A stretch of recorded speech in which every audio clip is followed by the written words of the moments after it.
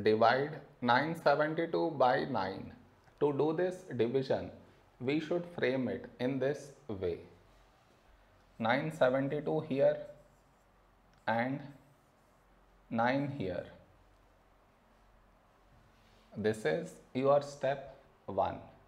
Next, here we have 9 and here 9.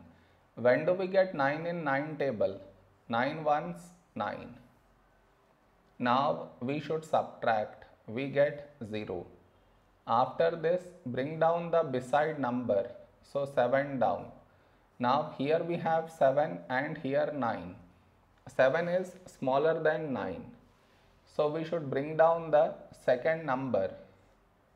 And the rule to bring down second number is we should put 0 here. Then only we can bring this number down.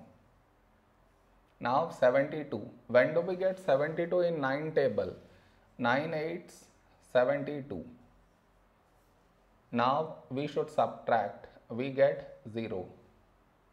No more numbers to bring it down. So we stop here. This is our remainder and this is our quotient.